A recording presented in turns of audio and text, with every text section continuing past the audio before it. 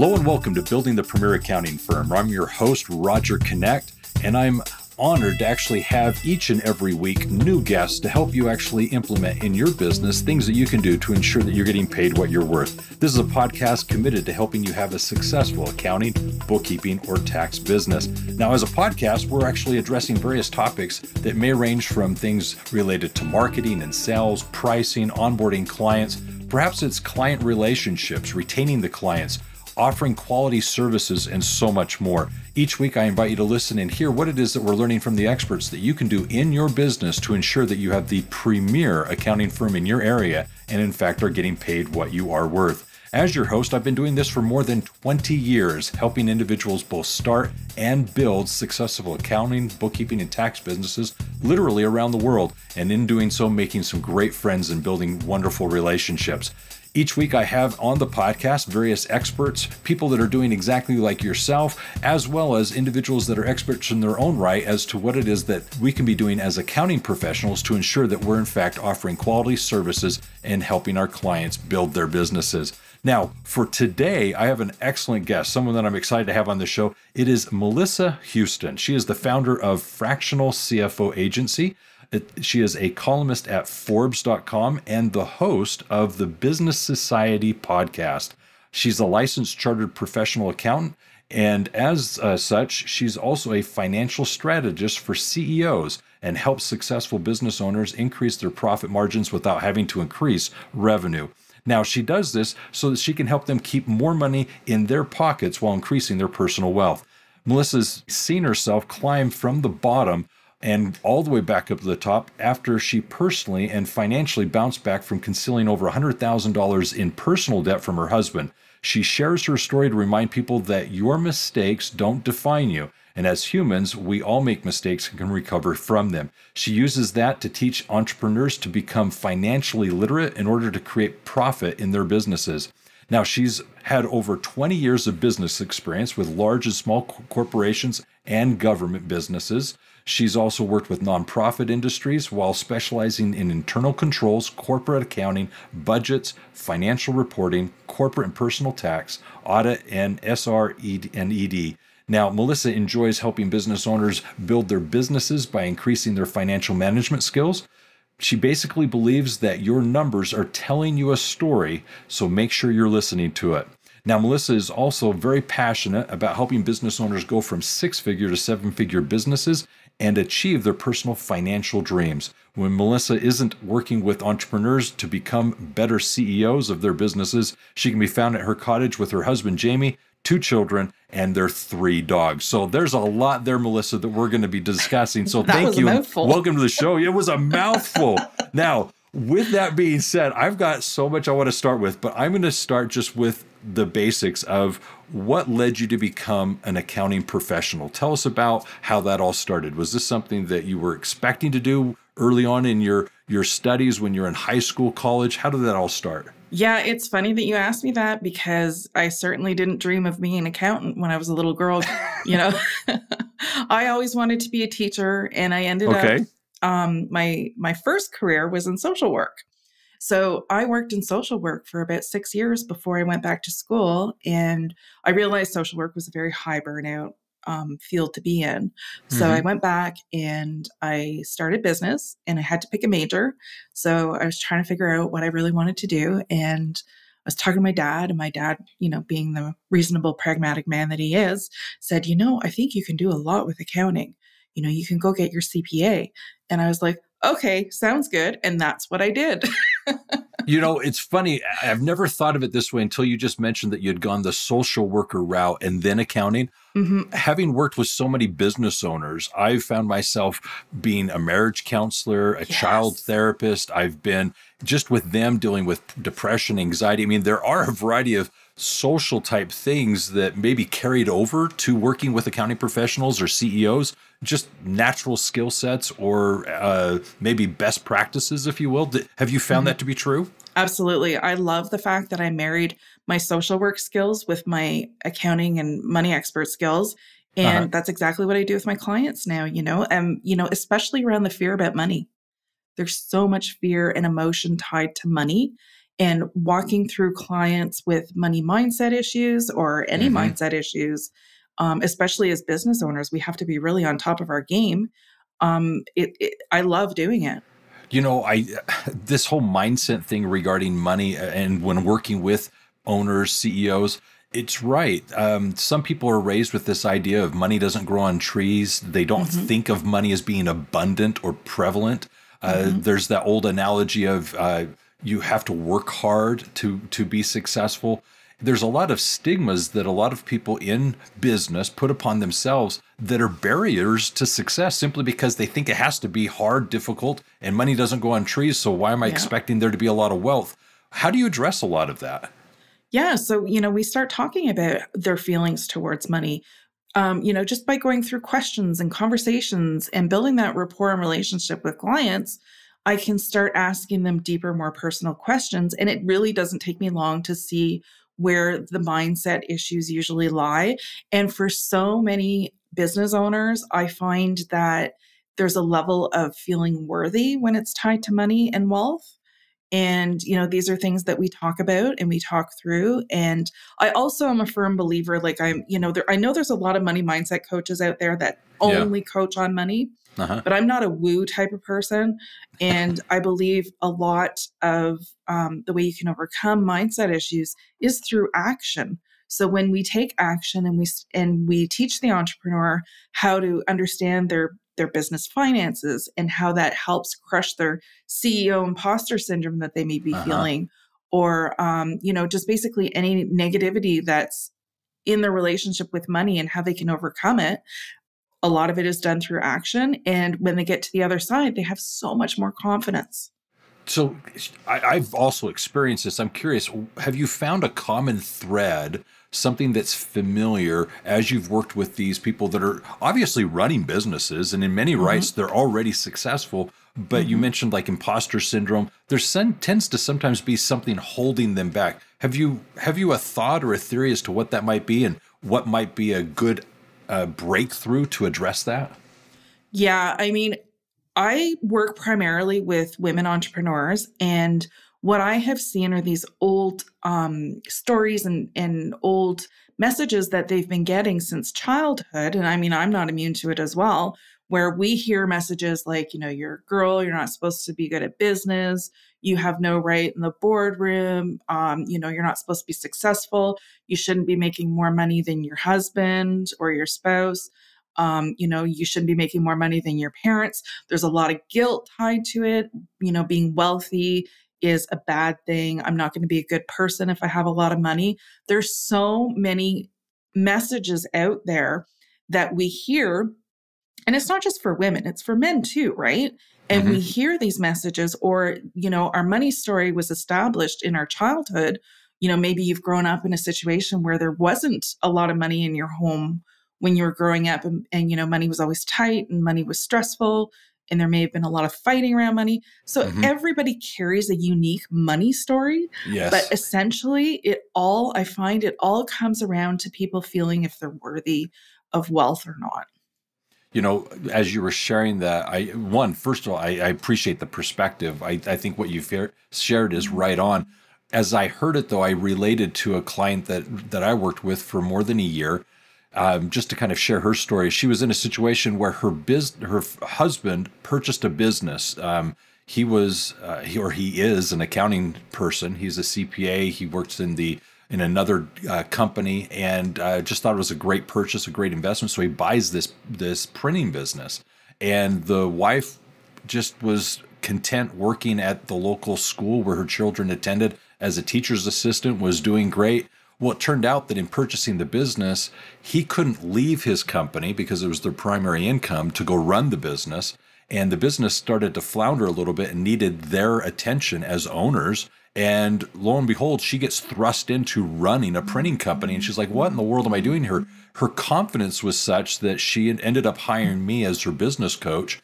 And as we went through that entire experience, everything you were sharing, she could have identified when we started working together. Yeah. But after more than a year working with her, she was able to really bolster up her confidence to realize she was in the right role. She could do what was expected of her, and she could actually be the business owner that she was portrayed or thought of by her employees, but she never saw herself as. The imposter syndrome was definitely a part of it. Yeah. And as we went through that whole coaching, by the more than a year working with her, when we were finished, she was spot on her game. She had all the confidence she needed. She was able to address a lot of the challenges faced with employee issues, with marketing issues. She became very confident, and it was really just opening up and giving her permission to excel where she didn't really think she had permission. She didn't see herself as that business owner, and lo and behold, it was within her the whole time. So I love what you were just sharing, because that brought that story to my memory, and I really enjoyed that relationship with her as I worked as her business coach.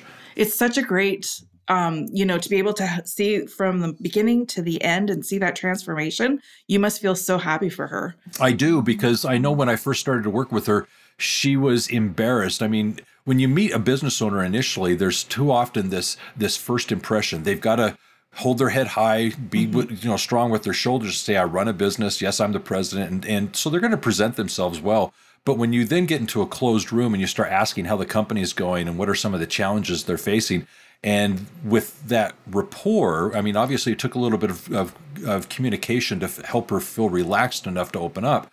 But once she started to then reveal, here are some of the things I'm facing, here are the challenges I'm dealing with, here are some of the decisions I'm struggling to make, all of a sudden she became vulnerable. And as she revealed herself to me, we were starting to then address self-confidence issues. We were addressing imposter syndrome, as you mentioned. There were a lot of things that she was not giving her permission to be. And honestly, she was going back to her husband, who had initially purchased the company, trying to justify decisions she was making in the organization. And I had to say, look, you're the president. You don't need to excuse yourself. Make decisions, stick to your guns, and understand that you'll let the consequences fall where they may, but they are your decisions. Own them. Don't feel as if you need to excuse or justify anything to your husband, even though obviously he was the investor as much as she was running the company. And when she started to understand that she was the president, she started to act accordingly. And it took a number of months to get there. But to talk to her today, totally different woman. She's very, very comfortable with her position and role and running a very successful business. So I love that. And I love stories like that. They just make me so happy. Well, I think that's why both of us do what we do. It's one of those things to work with a business owner and you see that evolution. I mean, COVID a few years ago was definitely a challenge. And I was pleased that initially, I go back to March of 2020, everybody, just as the whole economy started to unravel, all my clients started calling me, and others that weren't clients, just really in a panic of their business model collapsing around them, losing clients, losing contracts. And really working with them through the coming months, such that by about June, July, all the things started to really settle. The PPP loan came out. They had the financial capital to maybe work through the storm. Well, you go back now, 2020, as difficult it was, every one of my clients and more did phenomenally well. They either did as good as they hoped, if not better. And in 2021, they did better than they had done in 2019. So all the companies stayed in business, did well, did better than they had done in the past. And all of it was because of them stepping to the plate, making the hard decisions and doing what needed to be done. And it was great to be a part of that as their coach, to see all these clients really be successful in the process. So yeah, I've got, a lot of stories that I'm very proud of with that. Yeah, that's fantastic. I mean, I always say being an entrepreneur is definitely not for the faint of heart. It's not. So let's get back to you, because this is your story and I would love everyone to hear it. So I want to go back to accounting. You graduate now, having chosen to do this as a career outside of social work. Mm-hmm. You leave the school, you've got your degree. Where did the career take you to the point of wanting to start your own business? Tell us about that process. Yeah, I definitely had a journey. I knew that I wasn't quite the best fit for accounting. Intellectually, for sure, I was there. I could do the job. But my personality, I'm very much, I love to work with people. And, our field is known for being an introverted type of personality, right? Yeah. And, so I kept searching. I was always curious, and I would search for things that, I could learn really well, but then I'd get bored and I'd want to move on, right? So I started in corporate accounting in the high-tech industry. Okay. And then after a couple of years, I moved into public accounting. And then I moved into corporate tax, personal tax, SR&ED taxes, which was really, really interesting. And then after having 2 children, I was feeling a lot of the burnout from the corporate world. So when my kids were, probably around 4 and 5, I moved to government work. And I stayed there and I worked in a lot of different accounting ways in the government. But what I really ended up specializing in was internal controls in the government. And then, so I've had a very, very interesting career, and it's given me such a wide experience. Like I have experience in doing so many things, audit, public accounting, working with small businesses, working with large businesses. I worked as a controller. I worked as a CFO. Like I've done so many different things, but I also felt like I just was missing something, right? And I knew, probably back to, 18 years ago, I always knew that I wanted to be in business for myself, but it always felt like the wrong time. Me being a woman, being a mom, having responsibilities, I always felt like, oh, the kids aren't old enough. I don't have the time to commit to this. I don't have the money, the funds. We're saving for different things. It's just not the right time, right? And that ended up being a huge injustice to myself because, ironically, by denying the feelings that I had of wanting to become an entrepreneur myself, I ended up, trying to stuff those feelings down. And through my avoidance behavior, that kind of led to my story of debt. So I ended up spending a whole bunch of money to make myself feel better. Yeah, we're going to talk about that in a minute. Yeah. So then after all that, I went through a huge learning experience, went on a journey to figure out, what was going on with me. And I was like, you know what? I want to start my own business. I want to do this and I need to be true to myself. And so lo and behold, 2 years ago, I decided to branch out and start my own business. So that kind of answers the question that I'm looking for. The transition to go into starting a business and become an entrepreneur, I think is a very big thing. I mean, there's an entrepreneurial spirit that very few people have, and it can be fostered, it can be developed, but to have that drive to say, I'm going to start my business, was it something that maybe happened in your career that caused you to say, this is what I need to do next? Was it something where you walked away from a job saying, this is my next story? I mean, what caused you to say, now's the moment and this is when I'm going to do it? I love the way you phrase that question because I feel like you just brought me back into the room, 15 years ago when I was like in that moment where I'm like, when I go out on my own, this is what I'm going to do. And that moment was when I was working in public accounting. And what happened was, so business owners bring us our tax or their books to get their tax returns done. The typical relationship would be like they'd see us on an annual basis, bring in the books, say, how are we doing? We would give them feedback, here's some pointers. This is what you can do to improve your efficiencies. Here's your tax return. Here's your tax saving tips. And that would be it. But I would sit there with the partner in the room and I could see on the business owners' faces that they had absolutely no idea what we were telling them, right? And I'm like, this is such a waste.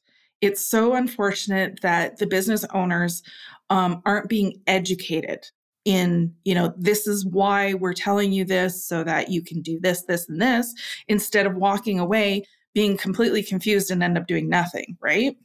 So I had mentioned it to this partner who was not interested in hearing my ideas. So that was kibosh. But at that moment, I knew when I was going to go out into business, I was going to teach entrepreneurs, business owners, CEOs, because I've seen it all over the map, project managers, CEOs, all types of people who really don't understand their business numbers and don't understand how valuable that knowledge is to help create more profit in their business. So as you're sharing that, I've got a little story to mention. Just this week, I'm working with a client. It's a client I've worked with for some time. And in my services, I don't actually do the accounting work. And there's a long story behind it. But the short answer is as an accounting school, we have all of our graduates, alumni that have started and built their own accounting business. And so I don't want to be in competition with my own alumni. But the point is I oftentimes work with business owners and they have someone else that performs their accounting needs, whether it's internal or external.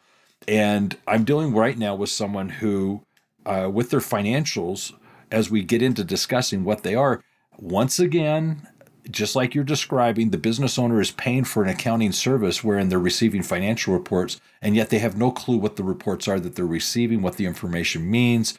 And so I'm now asking the questions and trying to find out what these things mean, and I'm giving direction as to what needs to take place in the financial reports, all because the accounting professional isn't doing, in my opinion, what their job is. And I think it's just a disservice as an accounting profession that we have clients where accounting professionals provide all this financial report, yet the business owner, when asked what this information is about their own company, they can't even use it, understand it, and yet they're the ones living it on a day-to-day basis. And I think it's a sad narrative, once again, of the accounting professional dropping the ball and not helping the business owner have useful information to run their companies. And so what you're describing, there's a need for it. I deal with it on a daily basis. Mm-hmm. You're experiencing it as well. So you get to this point now where you feel that there's a need.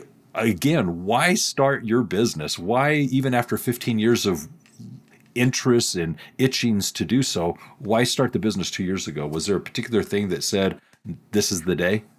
Yeah. So when I went into debt and the crap hit the fan and I, was completely busted and exposed and had to pick up the pieces and, repair my marriage and the whole bit, I knew that I would never want to do this again because, as a finance professional, I knew what I was doing, but I still allowed myself to do it. Right. So that always left an imprint in my mind, like, why am I allowing myself to do this? Like, I know better, but I'm deliberately ignoring my own advice. Right. And I was just like, it was like, I was a train wreck, right? Just the train was going out of control and then eventually it crashed. Yeah. And so what I swore to myself at that moment was that I was going to figure out how I got to the point where I allowed it. So I did it, definitely a journey of introspection. And this journey went on for about 2 years. And I ended up meeting up with a coach, and I had never done coaching myself. And I had no idea what I was getting into, but we started a coaching program. And, as anybody who's been through coaching realized that, they peel back the layers and try to get into the real meat of the position or the reason. And I'm somebody who had done therapy my whole life. So like I felt like I, was on par and everything, was fine. And, like there were really no issues. So therapy and coaching was very different to me. And so through coaching, I realized, holy, that's exactly the reason I am denying myself this part of me that really needs attention, right? Mm-hmm. I really felt that urge to get out, do it myself, stop working for other people, do it myself, see what I can do for myself, prove it to myself that I could do it. Love it. And do it, right? So that's kind of when the switch flipped. And the minute that switch flipped, I was 150% in. I was about to say the same thing. That's when you go all in. There's no turning back. You burn the boats, and all of a sudden you're in a situation where I have to make this work. This is going to work. All right. So that was helpful. I appreciate that. Now, we've been alluding to this whole financial thing. You had me share it in the intro. You've brought it up a few times. What the heck happened? What were you doing? Frick. You sound like my husband. Hold on. Hold on a second. Just to be clear, you brought this up, not me. So no. So you wanted to own it. Tell me about it. Yeah, I'm going to own it. Yeah. So I was just like so bored in my job, right? I had been there for a few years, and like I'm pretty restricted living as a mother, coming home, taking care of the kids, making supper, very routine, right? Yeah. And then, the kids were getting a little older, and my friends were like, hey, we should go away for weekends and leave our husbands with the kids. So we would do shopping trips. And so, I would throw a couple $1,000s on shopping. And I was like, I'd get this little buzz from it, right? I'd feel good. I'd have new stuff and I'd feel like I kind of broke out of my routine.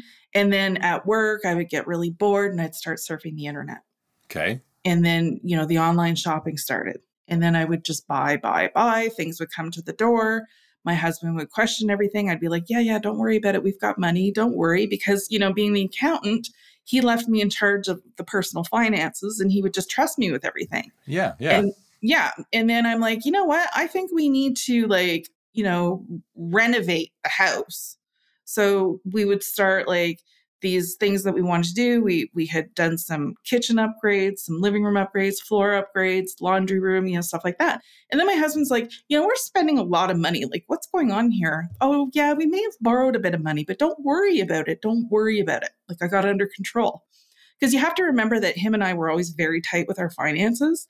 And we had a plan from the time we got married to get to where we were. And we were always on track. So for him to think that I would derail it, it was likely a very unlikely scenario for him, right? He had full confidence in me. And then I had at this point probably about $50,000 of debt that I didn't come clean about. I may have told him there was, maybe $10,000 of debt. Okay. Nothing we couldn't manage, right? I was very manipulative. And then I thought, we need a swimming pool in our backyard. And he's like, we don't need a swimming pool. I'm like, yeah, we do. We've got such a nice yard. Wouldn't it look great with a swimming pool? And anyways, I ended up conning him into it. And then through the installation of the swimming pool, and anybody who's put a swimming pool in knows that it's not just the pool, it's the landscaping, it's the shed, the equipment, all sorts, the deck, the this, the that. There's so much that goes into your backyard, right? Yeah, there's a difference between there's that snowball analogy and an avalanche. The swimming pool's an avalanche route, eh? Yeah, there you go. Yeah, so that's when the avalanche just kind of buried me. And it was time to face the facts and say, okay, I am doing something that I shouldn't be doing. All right. So there's a few things that I want to go into. And yes, starting as I did with the what were you thinking question does definitely apply. But I want to just tap onto a few things here. One, what was that guilty pleasure that was it the shoes, the dresses, the remodeling of the home? What was the thing that you were comfortable maybe justifying that allowed you to get further in debt than you intended to be? Because I can imagine that the shopping sprees, you could say, we'll pay for that in a month or two. That was a little excessive, but it was much. But what was the thing that really broke your character and really caused you maybe some sleepless nights going, what am I thinking? This is getting out of control. What were some of those things? Was it the remodeling of the house? Did it not hit until the swimming pool? It was the remodeling of the house and definitely the swimming pool. And I remember when the swimming pool was going in and they were filling it with water, I remember standing there thinking, I still don't feel satisfied. Yeah. Okay. Yeah. Interesting. Now, this question I'm going to ask, I don't know if it's the first time you've been asked it, but I am going out on a limb here. As an accounting professional, I think a lot of people look at us as professionals presuming we are financially sound and savvy, that outside looking in, we've got our crap together. Yeah. When did you feel as if maybe you were the imposter now because you obviously had lost control? I definitely felt the imposter, and that's a really good question, the minute I took on any credit card debt. Okay. Because I was definitely, the only debt I owed was car payments, maybe, and they were totally reasonable, and my mortgage. Yeah. My husband and I had set ourselves up for that, to be like that. So I felt like the imposter the minute I was being untrue to myself, right? By putting myself into debt. And believe me, I toyed with the emotions of sharing my story because one of the first things I thought was, what are my coworkers and colleagues going to think of me when they find out that I've done this?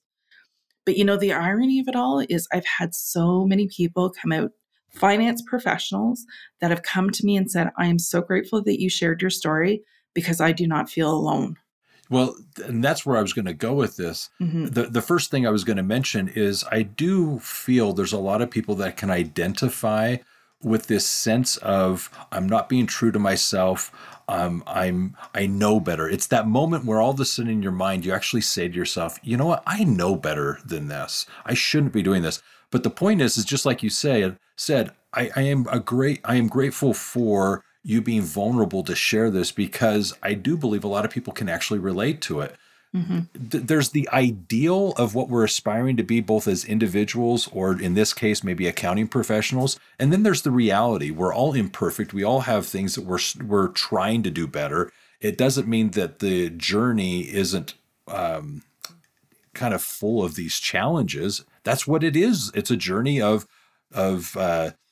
unexpected consequences. Life gets thrown at us, health issues come in, and then all of a sudden you've got these debts and unexpected things. And I really do appreciate you sharing your story. And I think it's a good part of who you are, because as we also work with CEOs, I see the same thing happening all the time. And tell me if this is something that you can relate to.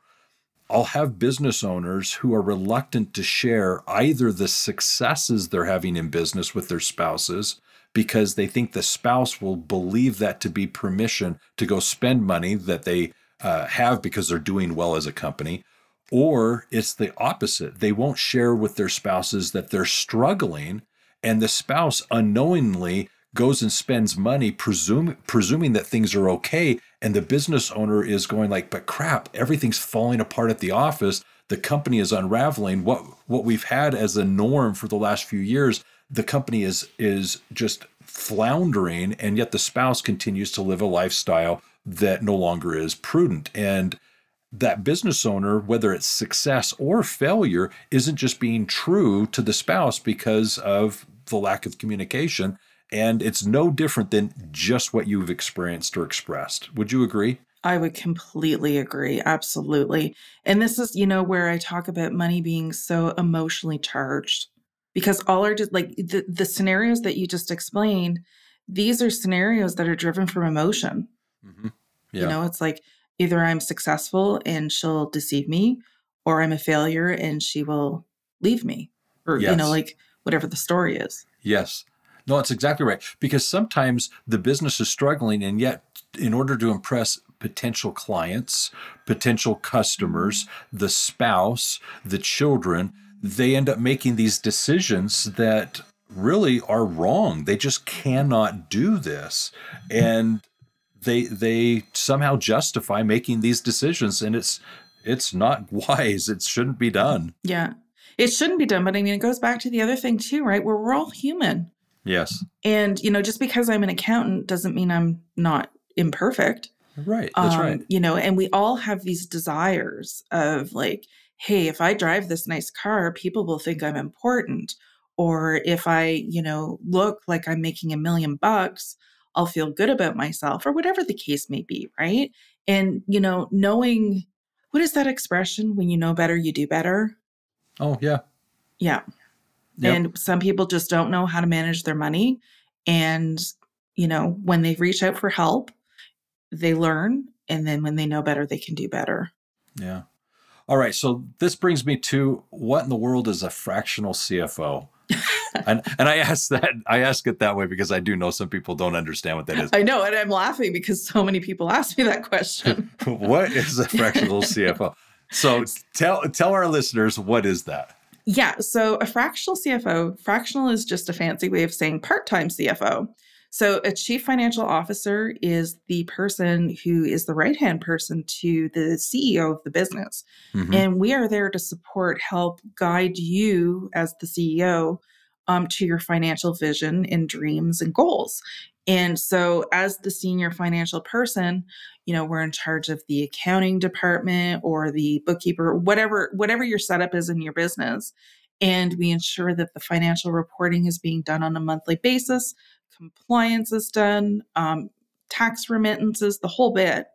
And we're there to help you with your 12-month plus, 3-year, 5-year, 10-year forecasting for where you want your business to go to. So especially if you're growing your business, you get to the point where you need a CFO, but not all businesses can bring on a CFO full time, right? So fractional CFO is having that CFO in your business on a part-time basis. So you're paying, maybe quarter of the salary that you would for a full-time CFO. So it's very cost effective. You still get that CFO guidance and, professional guidance and advice, but you're getting it at a cost effective price. Yeah, fractional is just a nice way of saying part-time. Exactly. Yeah, fractional is an accountant's way of saying you got me, but just not all the way. Exactly. Ironically, I'll give you a little bit of useless information, but if you Google part-time CFO and you Google fractional CFO has more hits. That's fascinating. I didn't know that. Yeah. So people are like, why don't you just say part-time? Well, because I'm thinking ahead and I'm doing SEO searches. Yeah, there you go. Okay, good. Yeah. That's something I didn't know that, but that's funny. All right, so here's something that's interesting that I'd add to your description. The fractional CFO is obviously someone that's external from the company. They're not a W-2 employee, so they're not always in the business, but the role of this fractional CFO is still the same. And I would break it down into 3 distinct responsibilities. One, they're trying to help with the CEO tell the financial narrative of the company. They're trying to make sure that the financial reports, everything that's going on in the story that the financial reports are telling, complements what the business is trying to do, especially to outside investors, the banks, the shareholders, or whomever it may be. So people that aren't involved in the day-to-day operations of the company, that may be the investors, shareholders, and so forth, the banks, they can look at that narrative that the financial reports are telling, and it's communicating what the CEO wants it to say. And so that's one of the things that I think is very important. The second thing is cash flow.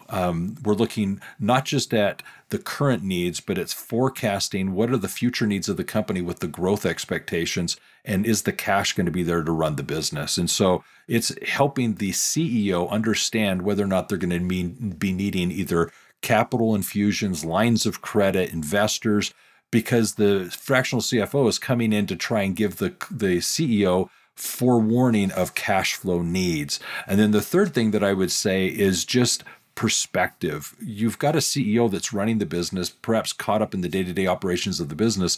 The CEO may not be able to see some of the things that the CFO is going to be able to identify through the financial reports. And so what we're trying to do there is not just tell the narrative and not just address the cash flow needs of the company, but we're also trying to actually then point out trends, analysis, things that the CEO may not be able to notice that the financial reports are revealing. How am I doing there? Does that make sense? I'm like, wow, I'm ready to give you a huge applause and get you to record my commercial. That was very well put. Well, thank you. Very nice. Yep. There you go. All right. Okay. So with that said, I'm going to now ask, you've got this narrative of you personally, and you kind of make that part of your story. You've got what you're doing as the CFO. You've got a point here where I think it's appropriate to ask, how do you deal with the CFO now, or excuse me, the CEO needing to understand that they need to have permission to forgive themselves for their mistakes and be willing and ready to build for a better tomorrow? What does that really mean? Yeah, that's a really good question. So when I work with my clients, I do a lot of coaching as well, right? So not only are you bringing me on as a fractional CFO and a partner in your business, you are bringing on somebody who's going to help you identify blind spots, like, any, mindset issues or what have you, going on in your head to help keep you or help you to be the best CEO that you can possibly be. So I'm very cognizant, the social work side of me comes into play in my coaching. And I see, a lot of ways I can help CEOs build and grow their business. And I am there to ensure that they get to their goals successfully. Perfect. I'm glad you brought in that coaching element. You mentioned earlier working with a coach. I'm going to bring that up in a minute. But before we go there, I wanted to ask, you're talking about revenue goals and financial. Is there a difference, and is one better, profit or revenue? I mean, Yes. What should I focus on? Yes, you should absolutely. Revenue is great, but you should absolutely be focusing on profit. You need that revenue coming into your business to keep your business going. But if you're not making a profit, like if you're making $1 million of revenue a year and you have nothing to show for that, that's a big issue. So you really need to focus on creating a profitable business, because that's the reason why businesses are in business, is to create profit. And when you have that profit, you can reinvest into the business and grow it. I couldn't agree with you more. Profit is king. Mm-hmm. I know there's a phrase or a idiom out there that I think everyone can identify with, and it's revenue is vanity. I was just going to say that. Sanity. Yes, it's just like I used to go to. I'm not used to. I've been to many galas where they're awarding businesses. So here where I'm at, my corporate headquarters are in the state of Utah, and they'll have Mountain West is a bank, and they host, for very specific business reasons, a gala where they recognize the top 100 private businesses in the state. And having been to that numerous times, receiving awards for our growth as a company, it's fascinating to see who's in attendance, because it's all based on revenue. And year after year, you look back to, who won the top 10 2 years ago. And it's interesting. They had great revenue growth, no profit. So 2 years later, they're out of business. Yes. Yeah. It's so common, right? Very, very common. So there's also out there a book called Profit First. Are you familiar with that one? I am familiar with it. Good old Mike Michalowicz. Yeah. And you know what? I have to put a shameless plug in here because I do have a book coming out. I just got signed with a publisher. Do we have a title? Cash Confident, an entrepreneur's guide to creating a profitable business. Can you give us a little teaser as to what it's going to be addressing? Yeah, it's definitely going to be addressing, a little bit of money mindset, creating a profitable business, how you create that profitable business, and understanding how your business can work for you as being the biggest financial asset that you may own. Love it. Okay, good. And do we have a timeline? Unfortunately, at this point, we don't. It's definitely going to be mid-2023, but we don't have an exact date yet. No, you're fine. I'll just tell you right now, it'll take you longer than you expect, so don't worry about it. Yeah, exactly. Don't promise anything to anyone yet. Yeah. Yeah, don't do that. Okay, next question. Why do business owners have such a unique ability to create wealth? Because their business can be their financial asset. When you are creating your business, and this is another thing I work with my clients too, because, I encourage them to dream big, right? Have big financial goals, because you can attain this so much easier through a business than you can through traditional employment, right? Uh-huh. So as you grow your business and you create that profitability in your business, that is what's increasing the value. So when I'm hearing you say that, one of the things I realize is there's a good deal of risk being an entrepreneur and running a business. And so one of the things I always stress is this philosophy that I've taught for years of your business needs to become a self-sustaining, living, breathing entity that is autonomous from the business owner. And when that happens, it becomes basically like the golden goose. It can become this wealth machine. So how can somebody leverage that to better themselves or their families? Well, okay, here, I'm going to quote you a statistic. And this is what I often talk about with clients. 82% of businesses fail due to financial mismanagement, right? Yeah. So if you invest the time it takes to learn the financial business skills that you need to keep your business growing and being profitable, like that profitable growth, then you've killed a lot of risk right away, because you know what it takes to create that profitable business, right? And ensuring that you understand, because, quite often business owners don't understand their numbers. So when they're making decisions for their business, they have no idea if they're making profitable decisions or not, right? That's right. Yeah. So my attitude is get to know your business numbers. I'm going to teach you and show you how they work so that when you are making your day-to-day business decisions, you understand which ones are profitable and which ones are not. The way I would describe it, and I'm agreeing with you, by the way, the way I would describe it is cash flow. It's so often I work with businesses where I find out that they have revenue. They're actually selling. They're effective in the product that they have in the market. So people want what they're doing, the service they're offering. But the problem is oftentimes the revenue exists as accounts receivable. They haven't been paid. Yes. And so it becomes a cash flow problem. And so the business owner is feeling quite good about themselves because they're selling. They're actually seeing that people want what they have. but they don't have the cash flow to meet the payroll needs or other vendor needs. And so there becomes this cash flow crunch. And I distinctly remember I was attending an Inc. 500 conference years ago, and they had a panel discussion where they were communicating that there was a meeting with a congressional committee, and the Congress people were not understanding that businesses could be financially positive with a net positive on the balance sheet and P&L from an accrual point of view, but negative on a cash point of view. And even though the company was profitable, go out of business, be bankrupt. And they couldn't understand that. And I think so many business owners experiencing it don't understand it as well. They're living it and they don't understand it. How am I busy selling? I'm doing what I thought was going on, but I can't pay my bills. And so to understand that is huge. So I agree with what you're saying. Yeah, I love that you brought this up too, because it's funny, because not too long ago, a lawyer had told me that she's had so many, and this is specifically women, who have emailed her to ask to send, some sort of legal warning from the lawyer. If you don't pay your bill, such and such is going to happen. And the lawyer's first reaction is, well, how many times have you emailed them and tried to collect it yourself? And they say, none. Yes. They're so scared to go and try to get that money. And it could have just been an honest mistake, honest oversight. The person would have been like, oh my gosh, I had no idea. Let me send that over right away.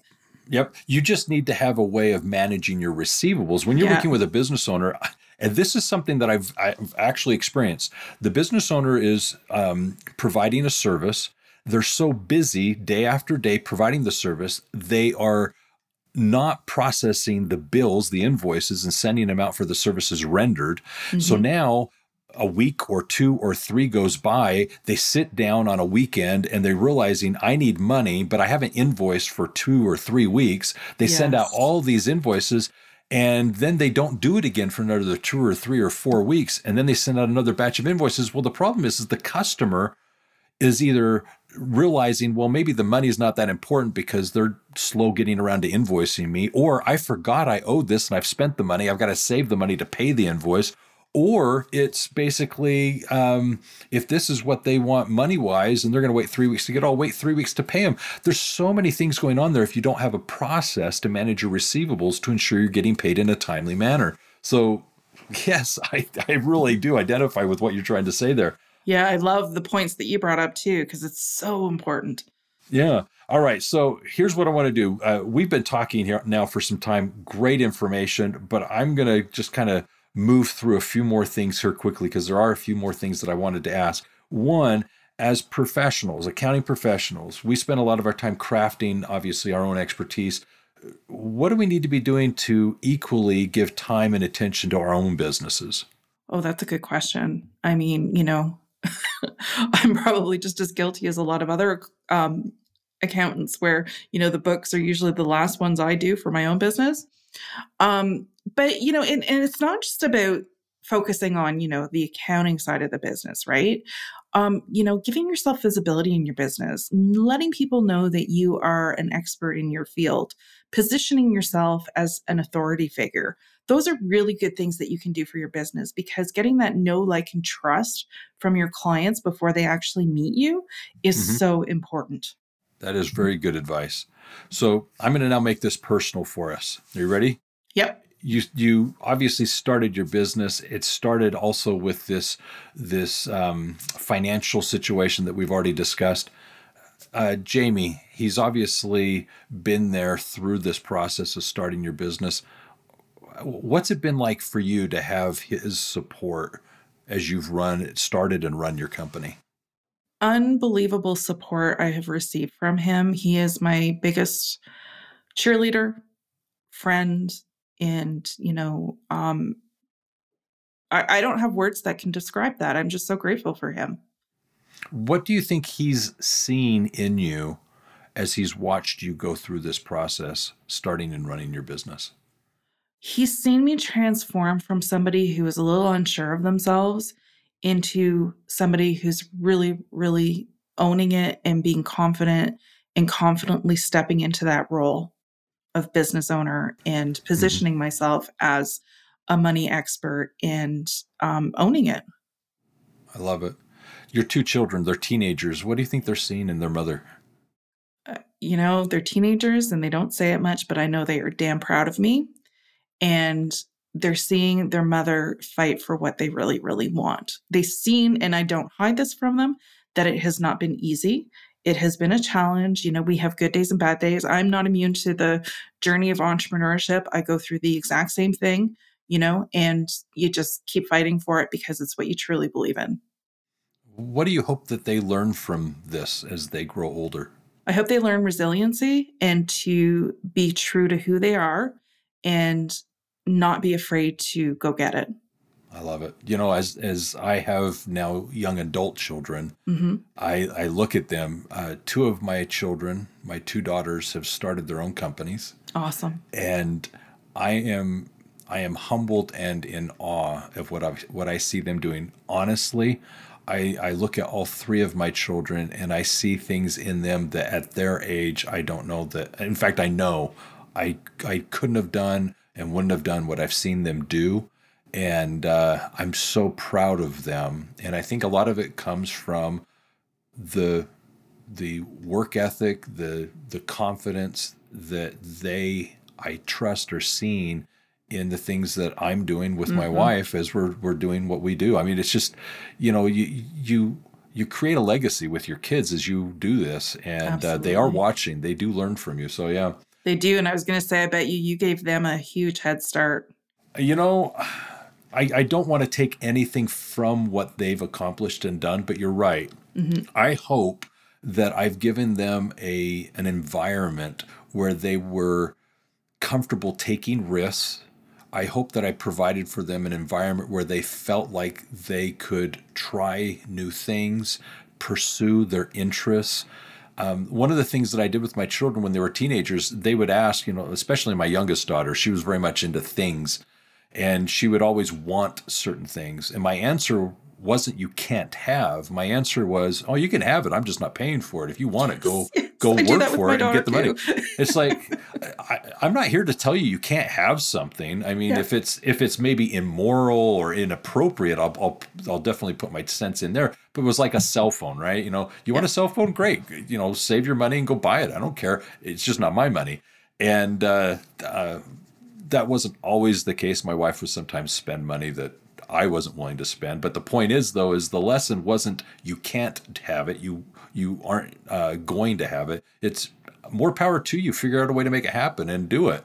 And they rise to the occasion. And that's, I think, something that I'm proud that they have, because I see it in today as adults. If they want something to put their mind to it, they do what it takes and they make it possible. And I see that. And it's just, as a parent, very, very gratifying. And I don't want to take from them because this is them doing it. Yeah. But I'd like to think I had some influences, I guess, what I'm trying to say. I was just going to say influence, for sure. You've got 3 dogs. What 3 dogs do you have? Unfortunately, I lost one recently. Oh, no, I'm sorry. Was it age? Yeah, she was 12 and a half. She's a lab, Rosie. So we lost her just before Christmas. Okay. And then we have Trina, who's a Schnauzer, and Charlie, who's a Shih Tzu. Oh, wow. All right. Yeah. So are these indoor dogs, outdoor dogs? Oh, indoor dogs, of course. Indoor dogs. They're babies. Okay. Babies. Also, they're both puppies then. Well, no, not really. I just treat them like they are. Okay. All right. So really, you don't have 2 kids. You have 5 kids. Yeah, pretty much. There you go. All right. Tell me about your cottage. Yeah, the cottage is in Notre-Dame-du-Lot in Quebec, up in Canada. Oh, nice. And it's a beautiful place. We love to go there. So I have a cabin that I've inherited with my siblings from my father. And that's my refuge. That's my sanctuary. And nice. Where is it? When I read it, it is in Utah. And it's up in the mountains north of a city called Price, in between Price and Duchesne. And I actually was with my father when he found the property and was with him when he built it's really not a cabin. It's a shack in the woods. I have to be very, very clear. It's definitely not a second home, but For me, though, it is a place where I can go and escape. Up until literally this last weekend, I could go up there and not have any phone reception. So they must have put in a phone tower, a cell tower nearby that now works. But I used to be able to go up there and not have any access to anything civilized, let's say. No running water, no electricity. And it's just a place of relaxation for me. But I'm going there this weekend snowshoeing. So I'm looking forward to that as well. I love that. Yeah, so good things. So this has been a wonderful discussion, Melissa. I really appreciate loved talking everything with you today. This is good. I hope the listeners have really taken from this some gems, because I know I have. I'm going to kind of wrap this up and then ask you for a final thought. Is that all right? Absolutely. All right, so here we go. First of all, before I go into my summary, I do want to point out that there is in the episode description a few offers that I would encourage you taking advantage of. As listeners, you can go to the episode description and find there the opportunity to get a copy of 2 ebooks. One is called In the Black. It's 9 principles to make your business profitable. It specifically shows you short-term, mid-term, and long-term things you need to be working on your company to ensure your profitability. The other is the book Profit First. It's the book that was mentioned earlier in our discussion that you can also have a free copy of. With that, you'll actually learn how it is that you can implement strategies in your business and those of your clients to ensure that profit is, in fact, not only just deliberate and intentional, but first in the business model. And as you implement these strategies, not only in your business, but you can take them to your clients and actually, in fact, become for them the profit and growth expert that they need you to be. So definitely go to the episode description and take advantage of these free offers to get a copy of each of those ebooks. And also there, subscribe for the podcast so that you can get the notifications as to our weekly episodes and reminders so that you can take advantage of this opportunity to hear from the experts like you have today with Melissa and myself. Now, with that being said, I want to summarize a few of the little highlights that I took from our conversation. Obviously, when we were talking about Melissa's journey to become an accountant, I agree. There's a lot of people out there, yourselves perhaps included, where you're just not one who saw this as the career you're going to take. And I really applaud everyone that as they get in this path of becoming an accountant, becoming a CPA, working with business owners, you realize, like we said at the beginning, there's a lot of social work that goes on as we work with our clients. You become a trusted advisor, a confidant, and they'll share with you more things than just the financials. And I think that's something that's very telling of the relationships that we have with a lot of our clients. You get to see an evolution, and as they go through that evolution, it's like Melissa was pointing out, it's an evolution towards profitability. We're there to ensure and help them actually find that path and confidence that they need in order to be wealthy and profitable with the work that they're doing so that they can, in fact, have that lifestyle, that dream that they were trying to accomplish all along. Now, the other thing I want to point out is for accounting professionals, many of us do offer traditional accounting services, but there's so much more if you can actually find yourself now moving into a CFO-related role, becoming an advisor, stepping into that capacity of actually now helping the business owner, the CEO, now utilize the financial reports and information to make more informed business decisions. I cannot emphasize enough the opportunity that exists for you to complement your accounting, bookkeeping, and tax services with CFO and advisory-related services. They pay very well, they're good for you to offer, and in doing so, you can build astounding relationships with the clients that you have, such that you can actually get friends that you wouldn't expect. So I encourage you to do this, and as such, see what you can do to actually go on the same path that Melissa has done to really become that of a fractional CFO. Now, with that being said, Melissa, what closing thoughts do you have for us today? I think from the conversation that we've had today, the first thing that comes to mind is just be true to yourself. I know it sounds very ironic because we talk about money, but it's so important. You know, I think we have to be comfortable in our own skin. Mm-hmm. And when you say be true to yourself, that's one of the things that I'm realizing is embracing who we are and leveraging that, because you can't be everything to everyone, but you can be true to yourself and be that one grounded person that others will identify with. And you'll find the people that you should be working with. So I like that. Absolutely. And you'll step into being who you want to be as a business owner. Very good. Well, Melissa, thank you for your time today. I do again want to encourage everyone to subscribe to the podcast. For more information on how you can apply these principles in your business, go to universalaccountingschool.com or give us a phone call. You can reach us at 801-265-3777. And always remember this, if it's about accounting, it is universal. Take care and have a great day. Be safe out there, everyone.